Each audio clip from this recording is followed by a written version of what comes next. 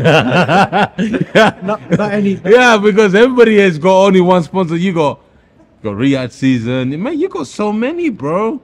They Damn. want to pay up and they want to be part of the brand. Damn. Can't say no, can I? You can't say no. Mashallah, man, but well done, bro. Appreciate it, bro. Well done. I'll hold it for you. Yo. Just trying to get to your level, Derek. You know, you were just talking about Carl Froch and this whole headbutt incident. So I'll start off with that. I was trying to compare it to the time you and David Hay had that crazy episode in Germany. Similar sort of vibe, you know, when things get heated, crazy shit happens. Did you kind of remember that when this happened? No, it's totally different, man. You know, because Tyson is more chilled. You know, this is taking away from his son. You know, if you remember what Tyson said in one of his interviews, he goes, you know, family, my wife, you know, Jesus, Lord is my savior, you know, but this is taken away from that. Do you understand?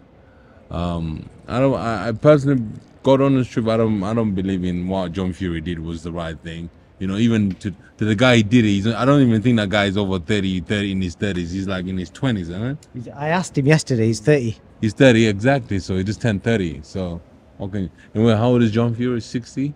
I think 58, I think. Yeah, exactly. So that's not fair, is it? Because remember now, if this young man turned around and sparked John Fury out, then what? Then be like, oh, he be up an old man. Do you understand? But it is what it is, man. It is, at least gives everybody it gives you guys headlines. It does, you know, it broke the internet and the numbers have been crazy since that episode. And does that kind of transfer onto pay-per-views as well? Because I was saying to David earlier, you and David got a stadium fight out of it. Mate, boxing is a violent game. You know, okay, no, listen, put it this way, yeah.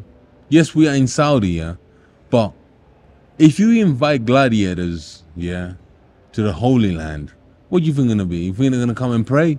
No, we're gonna fight. We're gladiators. We fighters. You know, the first. You know, do I disagree with what John Fury did? Yes, I do. I disagree. I don't think that's the right thing to do. When you're not a fighter. But for the last promotion fights in Saudi, there ain't been no hit like this. Do you understand? On your numbers. You know, the first fight. You know, in Ngannou, it was a bit tamed, but this one has gone mad. People are interested about this fight now. You understand? So that's how boxing sells, man. Violence. And then you said about Carl Froch there. Do you think it's because from what I've heard, the Fury's are big fans of Carl Froch. They always talk highly of him. Shane Fury says he's one of my favorite fighters, but obviously he doesn't seem to be a big fan of Tyson. But what's happening? I don't know. What's happening with that? What has he done now? What's he said? Just the latest one, I think he said that John should be getting locked up for GBH, thuggish behaviour, kind of similar to what a lot of people have said, but obviously he's gone in quite hard. They say this, you know that, innit? They say this because I remember what's his name? I remember when I had a little mess up with David Hay, you know, Johnny Nelson, Adam Smith, and they come out and say, oh, embarrassing for boxing, he should be banned, life banned, they should strip him for this. They say this because they feel they're entitled to say these things.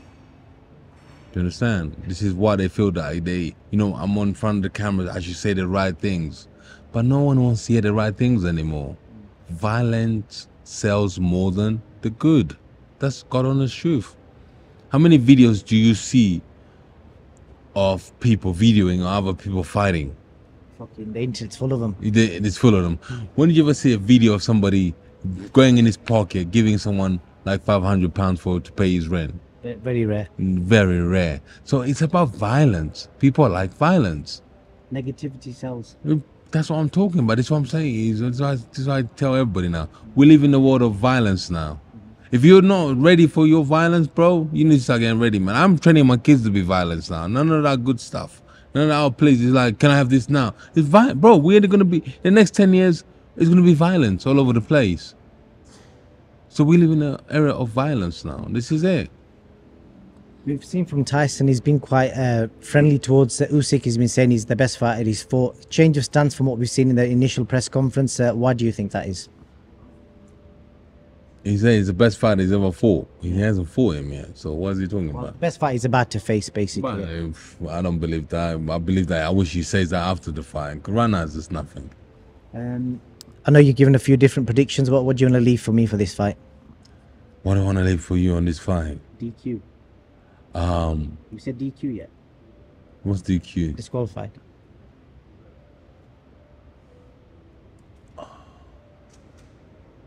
Do I see a disqualification in this fight?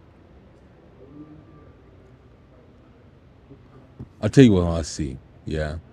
They'll take a point of TYSON. Yeah. USYK will go on the canvas.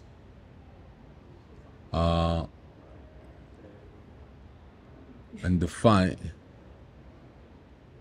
will be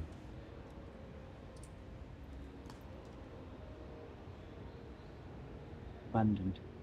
no. I have to find the right word for this. Will be